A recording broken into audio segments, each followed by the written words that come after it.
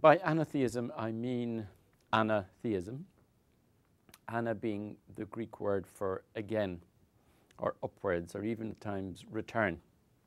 Gerard Manley Hopkins, the poet, had a phrase called aftering and aftering, which he said was a way of reflecting upon your experience as you wrote poetry, committed yourself to a deeper mode of expression.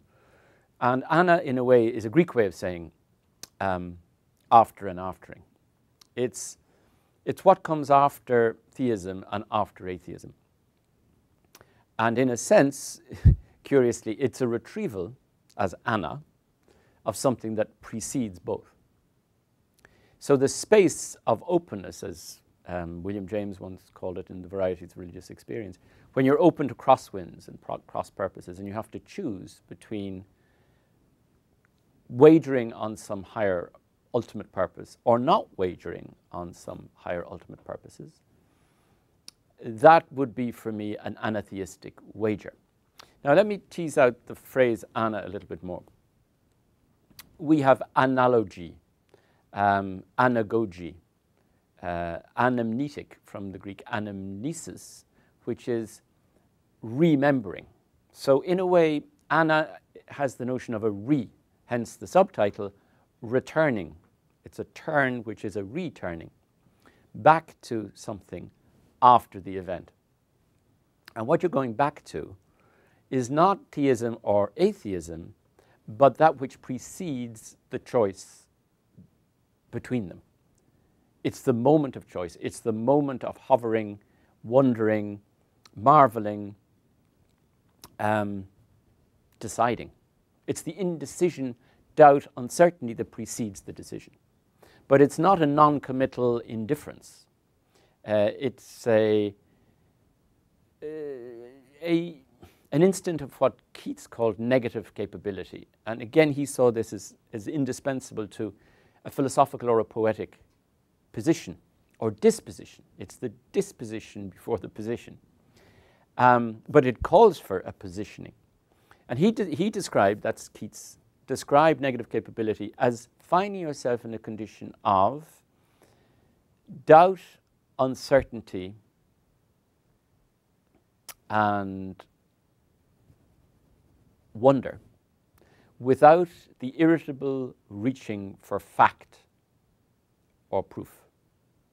So it's that moment that Socrates nominated as the fundamental, initial, inaugural moment of philosophy. It's that wonderment, the sense of taumad sein, of marveling, wondering, which then leads to the question, why is there something rather than nothing, which is said to be the fundamental question of all Western philosophy. Why is there something rather than nothing?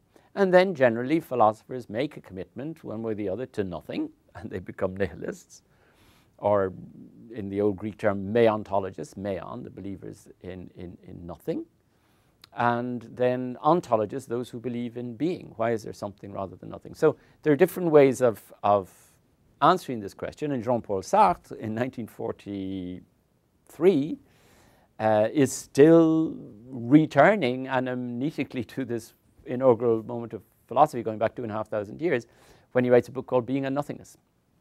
Now, if that's true of philosophy in that Socratic moment of what Socrates called not knowing, the first thing about philosophy is recognizing that you do not know anything. Then you can question. If you think you know, then there's nothing to question and there's nothing to answer. You've got it all from the beginning. You've got your dogmas, your doctrines, your certainties. Ditto for poetry, as we've just seen with Hopkins and with Keats, the moment of negative capability, which of course for Keats is a moment of not knowing, right, without that irritable reaching for fact and proof, but it then predisposes us to poetic invention. So the negative capability is conducive to positive capability and actuality if you follow the poetic wager. So we said something about poetry, we've said something about philosophy, those inaugural moments that make both possible.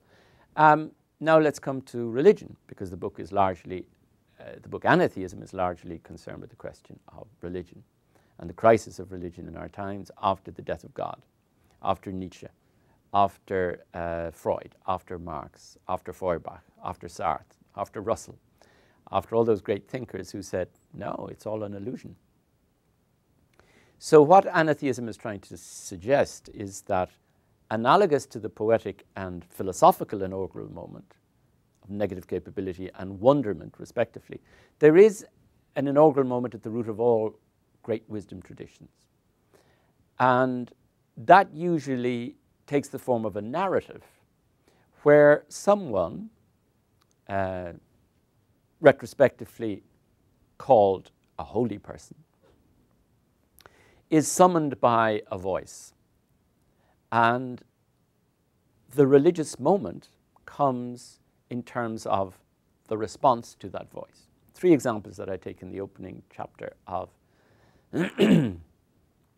Anatheism are: 1, Abraham being visited by the 3 strangers. So out of the desert come these 3 strangers.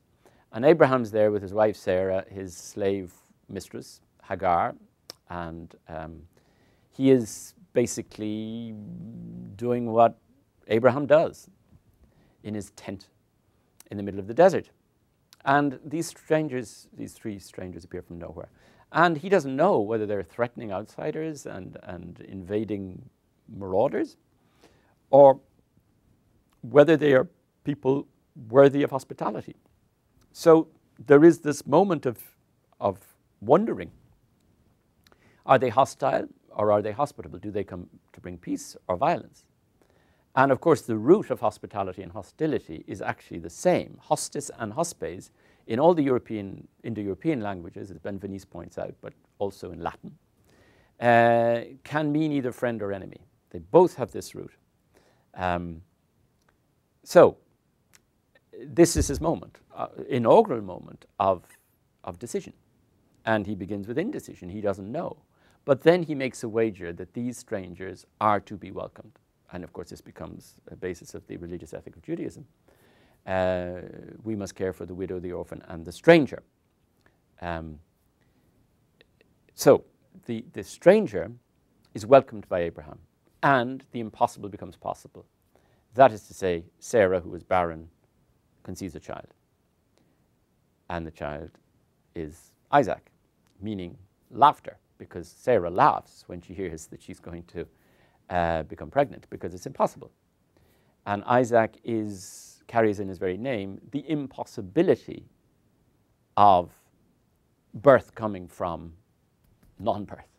And that, if you like, is the miracle of the impossible becoming possible, which is the meaning of religion, that the impossible becomes possible. You even find it right down to the spiritual teaching of AA and addiction, that it is impossible to give up this addiction. And so you must acknowledge first and foremost your helplessness before this. Then there's the invocation of a higher power that will make possible that which is impossible. So again, that's a contemporary resonance of this inaugural moment, because the inaugural moment doesn't just go back to Abraham. It's repeated again and again and again when anybody decides to make the impossible possible, to move mountains, to overcome an addiction, to survive a major depression. Whatever seems impossible but then becomes possible would be possibilized, would enable the agent to become capable of this move by what I would call this leap of faith. A second inaugural moment in Christianity is Mary confronted by, accosted by, visited by, invaded by this stranger in her boudoir, and who says, you know, do not be afraid, because of course she's terrified. And she moves forward and she moves back. That's the inaugural moment. That's the anatheistic moment. The moment before theism or atheism, because she can say no to the angel, and that's an atheistic response, or yes to the angel, and that's a theistic response. She could be wrong. I mean, she might be far better off to be atheistic in that regard and not believe this is the voice of God. How many people have heard voices of God that have said pretty awful things? They would have been far better to have remained atheistic about it. But she responds corporally and cognitively to this. She's always shown with reading from a lectern. So it's not an uninformed wager. We don't know what she's reading in all these portraits we have from Botticelli to Raphael and so on, the great portraits of the Annunciation. We don't know what she's reading, but she's reading something, and probably the stories of Abraham receiving the strangers, Samson's mother receiving a call to have an impossible child, and she says yes, and Samson is born, etc., etc. The same phrases are used. That is to say, she is troubled and she ponders.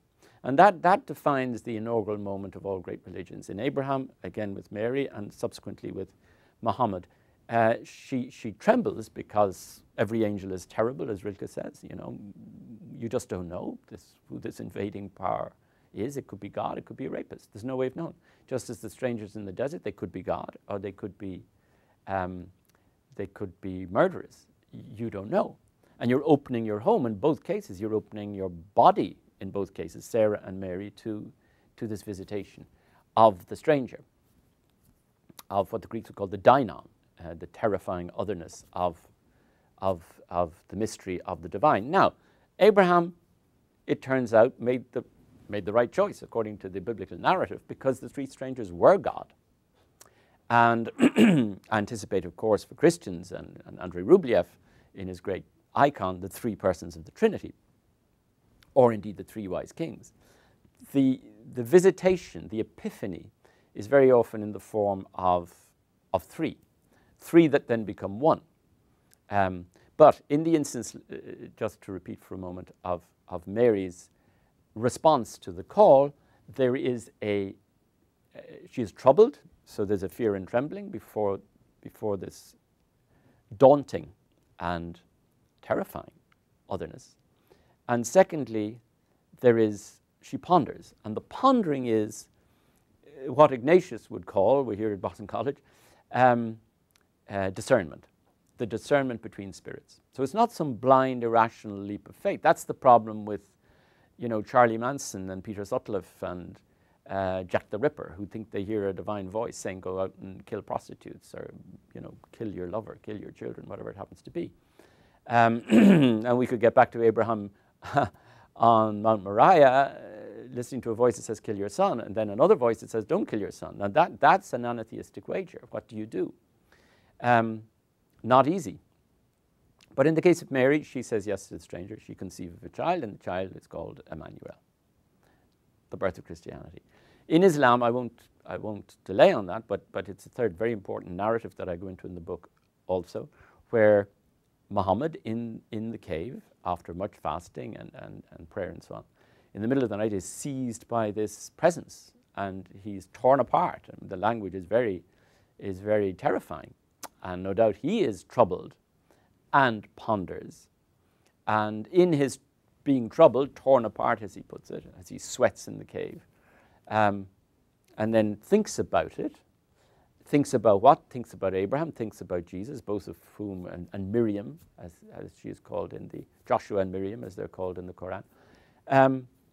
He reckons, he discerns this as a holy voice.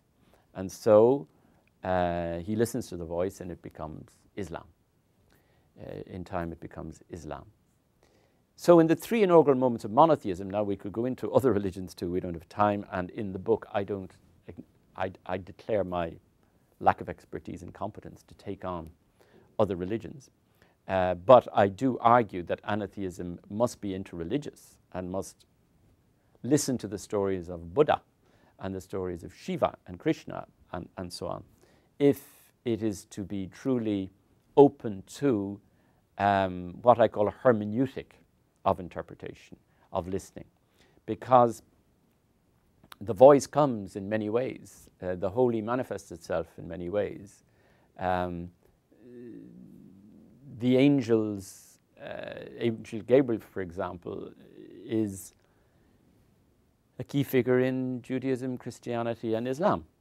And the Sufis, who were very much in dialogue with the Persian Zoroastrians and the Hindus and the Buddhists, they talked about the imaginal as this realm where the divine manifests itself in the form of what we call angels, these strangers that hover between the invisible and the visible.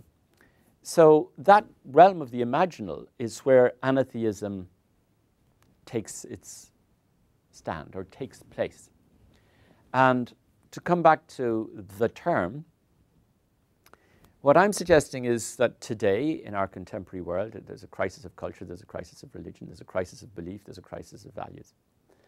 And I call it an anatheistic moment because at one level, taking ana as after, the aftering and aftering, as Hopkins puts it, it's a reflection on theism and an invitation to retrieve all that is enabling in theism, all that is a committed openness to the stranger. In other words, all that is hospitable in theism, or more particularly in the tradition I deal with in the book, but not exclusively, monotheism. Hospitality is the root value and virtue and inaugural wager of the three monotheistic religions. And I also believe Hinduism and Buddhism, but we'll put that in parentheses for now. So anatheism is the moment that tries to, where we find ourselves today, return to and retrieve what is enabling in this tradition of hospitality, although covered up, many would say, by doctrines and dogmas and ideological constructs and so on, which gave rise to crusades and inquisitions and which hunting and religious wars and so on. But beneath all that, there is this wager that we make that there is an underlying wager of hospitality. We wager on the wager. But it's also, as Anna, something that comes after atheism. Atheism understood not as a moment of not knowing, sort of agnostic atheism, because anatheism requires that in all of us, not just in history, i.e. Marx, Nietzsche, and Freud. We need that. We need them. But also as a moment in each of our lives. We all undergo moments of agnostic atheism when we just don't know anymore. We're depressed. We're despondent. We're bored. We're living what Heidegger and the existentialists would call, angst, angoisse, anxiety, dread. Nobody has not experienced that, waking in the middle of the night saying, what's it all about? That's the moment of not knowing, of agnostic atheism. So anatheism comes after that moment, personal and historical, of atheistic, agnostic not knowing, which I would kind of call positive atheism, and likewise positive theism. But it also requires critically an interrogation and indeed a deconstruction of what I would call negative atheism, which is militant exclusive humanism, that there's nothing beyond the purely material, finite human world.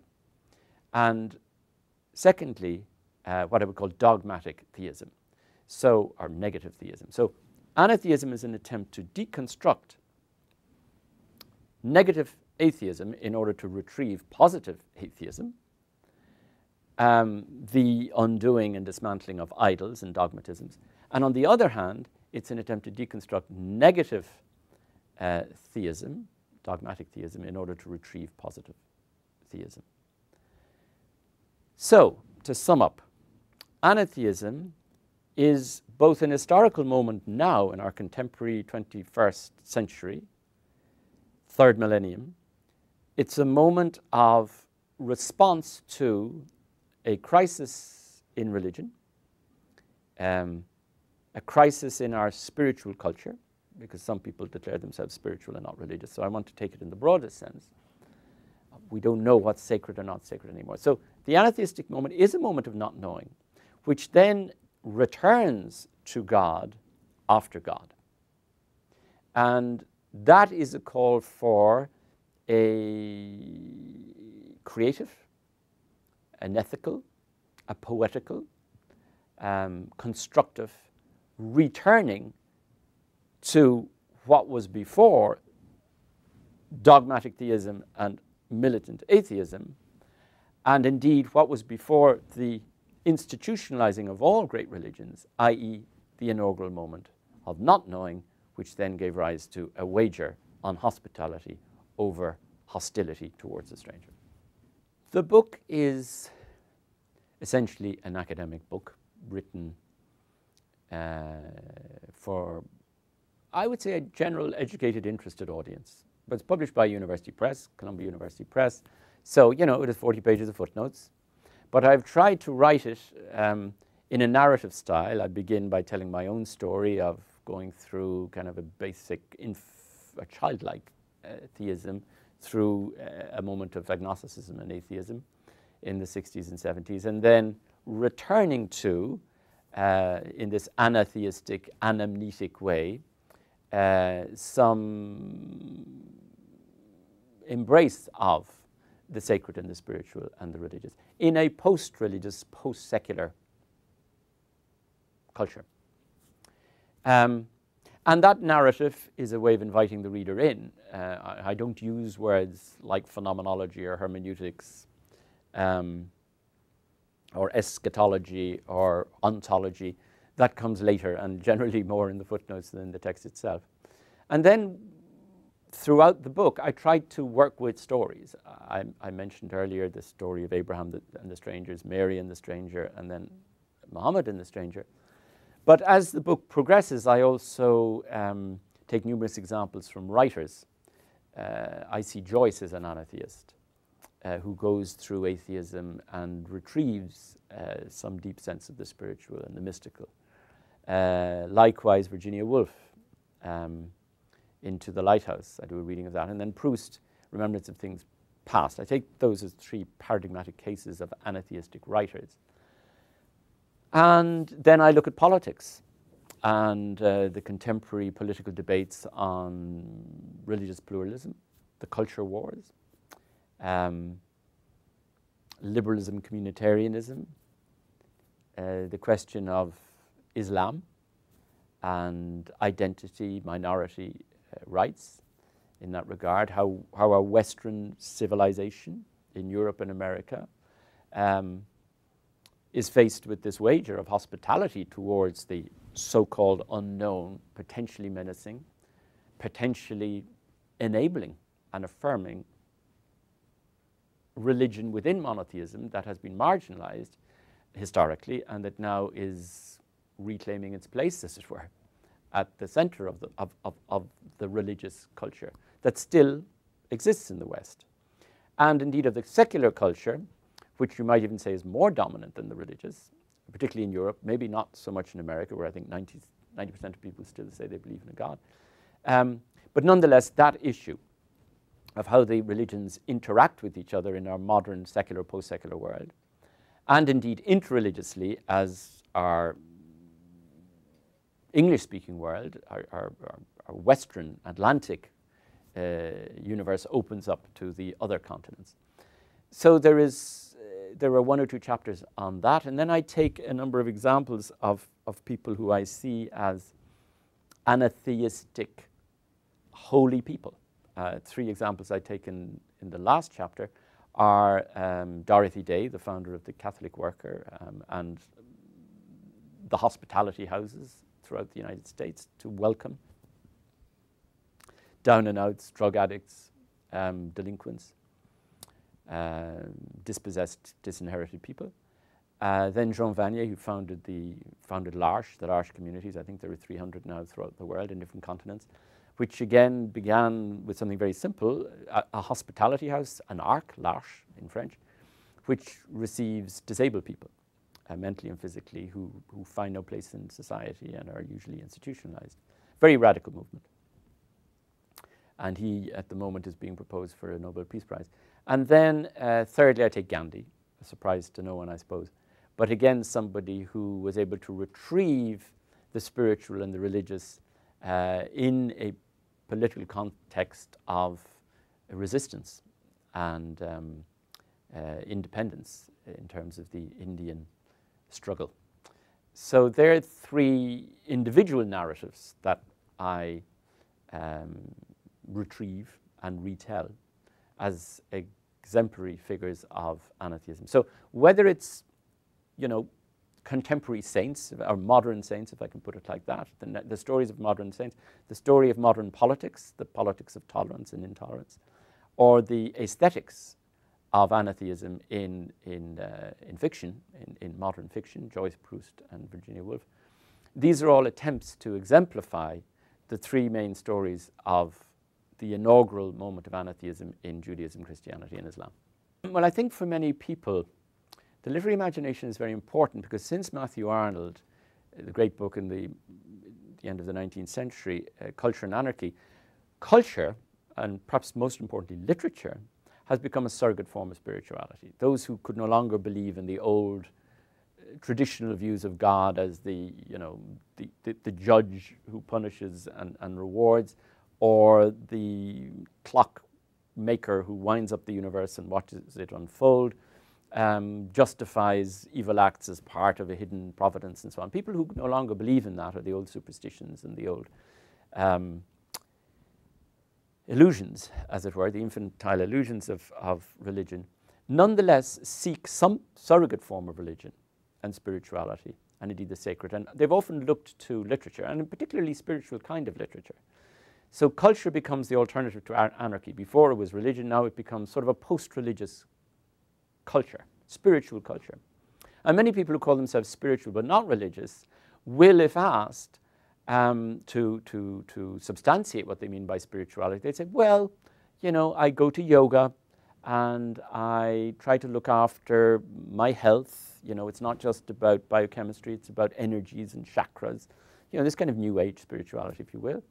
Many people will talk about the sense of the sublime and the beautiful that they experience when going to see works of art or reading great works of literature, Dostoevsky, Tolstoy, Proust, whatever, or indeed visiting cathedrals and temples and mosques, but not because they happen to be, you know, Muslims, Jews, or Christians. They may hail from those traditions, but because they know there is something, there is a sense of the sacred, even though it's lived aesthetically and spiritually rather than religiously, that is to be located in these places. So the literary or the aesthetic imagination is still something that I would call sacramental, in that it is looking for something sacred in specific stories, texts, people.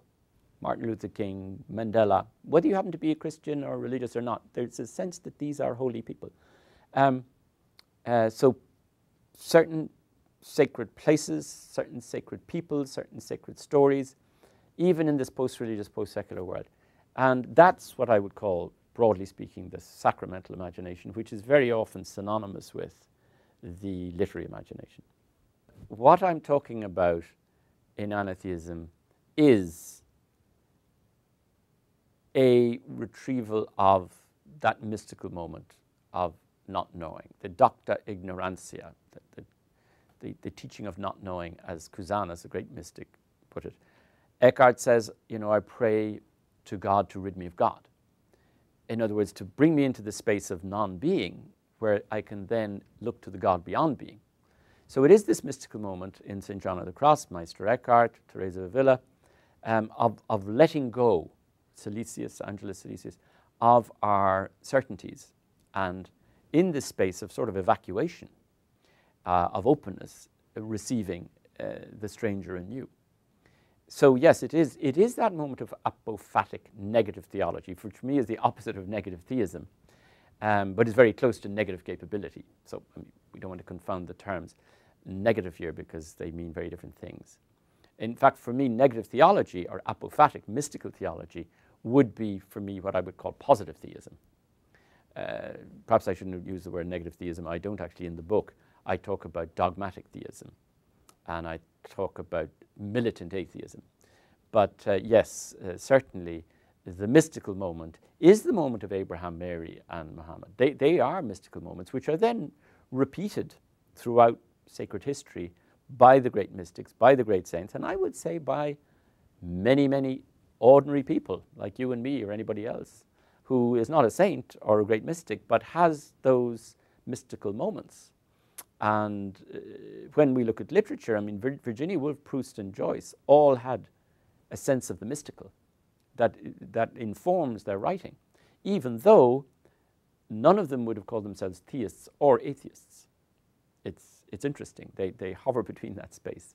But there is, just to complicate things, there is what I would call anatheistic atheism and anatheistic theism. And I suppose I myself would call myself, if I had to, an anatheistic theist. But there are some people, like James Joyce, who would call himself, if he had to call himself anything, he would no doubt resist the labels, I think an anatheist atheist. In other words, atheism, the not knowing taking precedence over faith, a faith claim. But in the not knowing, in that anatheistic atheism, Joyce would have been, and always was, fascinated by mystics, fascinated by epiphanies. I mean, the term he chooses to describe the great literary aesthetic moments of illumination are epiphanies. Where does he take that? He takes it from the Feast of the Epiphany. So it's not just a secularization of the sacred, it's also a sense that the sacred is in and through the secular and the profane. And at that point, you know, anatheism has one foot in atheism and one foot in theism. And there can be all kinds of crossovers between the two. And indeed, isn't it Jacques Derrida who said in his little book On the Name, and he himself says, I rightly pass for an atheist, so I would call Derrida an anatheist atheist.